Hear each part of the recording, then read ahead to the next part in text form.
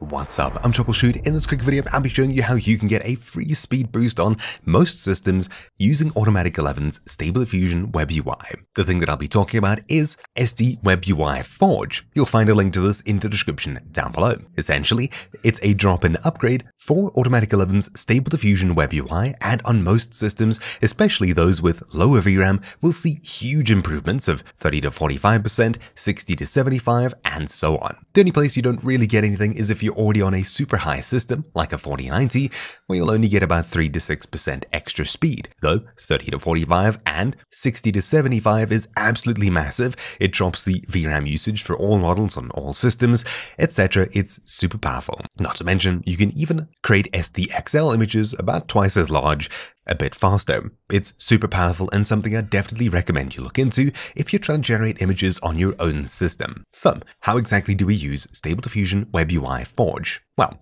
first of all, we need to download and install this much like we do normal Automatic 11 distributions.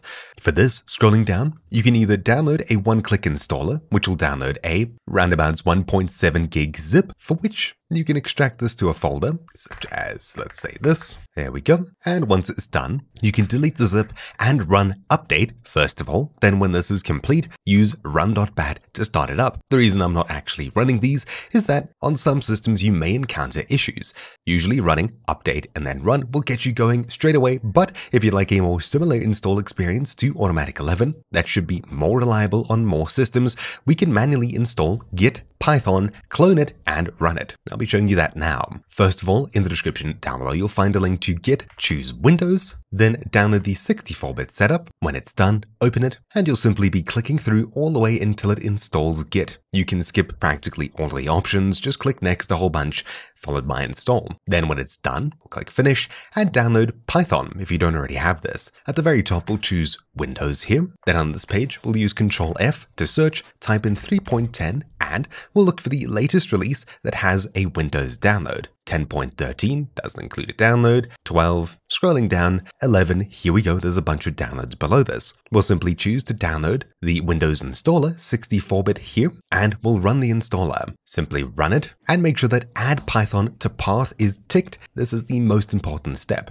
and you can install it as usual. Now that we've installed Git and Python, the last thing we need to do is copy this path over here, right-click, copy, and we'll be cloning this where we can then run it. So I'll make a new folder called Forge Manual, for example, and in here, we'll click at the very top to select all of the text and type in CMD, then hit enter. In this new window that's already in the correct folder, we can type in git space clone space and paste in the address here, then space and a full stop to copy it into this folder and hit enter. Now it'll copy the entire project off of GitHub, and closing this window here, you'll see everything that we'll be using. Simply scroll all the way down until you find WebUI user.bat and open it up. Now, unlike normal Automatic 11, we don't actually need to customize any launch arguments, and in fact, a ton of them are already removed. Things like med or low VRAM, etc. should all automatically be run and optimized for your system in particular while it's actually starting up, so there's not really any customization you need to do for a huge speed boost. It's a drop-in upgrade. If you find that you get any errors when you're installing this, in this screen here, make sure you're running the correct version, such as the error here. And of course, if you see something about Python not recognized and you're on Windows 10 or 11,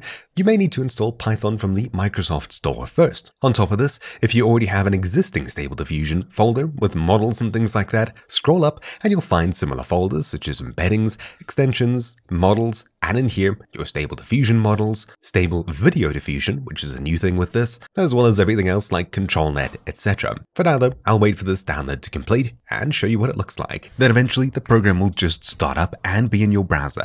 If it doesn't, you'll find a link roughly over here that you can control click or select right click to copy, then paste it into your browser. Now, of course, you'll see it's pretty much exactly the same as Automatic 11, but we have a Stable Video Diffusion tab, Z123 tab, and one other thing that's different is a bunch of extensions are pre-installed, like ControlNet, for example. One of the unique features about this version is the mask that we can use, so we can get even more granular control over our ControlNet. However, the one thing it'll be missing is models for our ControlNet. If you haven't already used ControlNet and things like that, then in order to set up your Stable Diffusion WebUI, we'll need Stable Diffusion models so we can generate images and ControlNet models if you'd like to use this advanced thing to copy poses, depths, and things like that from one image to another. One of the websites I'd recommend looking on for Stable Diffusion models is Civet AI, though do note there's a ton of NSFW things here. For downloading ControlNet models, you'll find a link in the description down below for normal Stable Diffusion 1.5 models, which is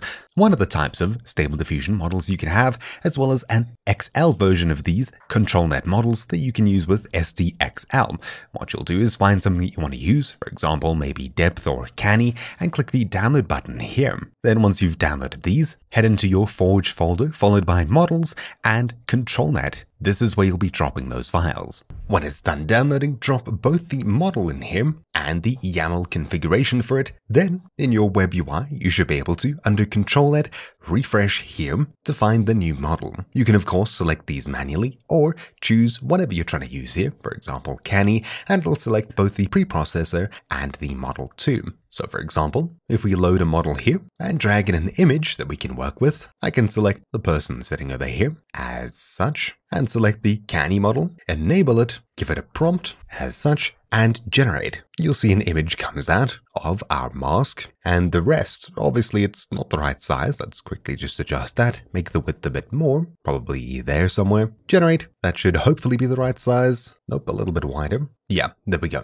So it's taken our person in space that we've highlighted and used the depth model around just this to create the new person. Obviously it's a bit confused as there's a ton going on in this image, but you get the point. Canny is now configured, so I'll disable that, as well as you now know where to download models, etc. Is this faster? Well, actually, yeah, and it's using a ton less VRAM. If I pull across my task manager, for example, usually I'm capped all the way up at the top when I'm generating images, but here it's using probably a lot less VRAM, and we're generating images that are quite a bit bigger than usual, so maybe 1024 by, I don't know, 720 will generate an image, and with a very minimal spike in VRAM, you should see the image generates very quickly. Usually in Automatic 11 Stable Diffusion WebUI, it would struggle a lot, etc. But here we can generate much bigger images with a much lesser VRAM cost. Let's say a 2x1 image that's absolutely massive.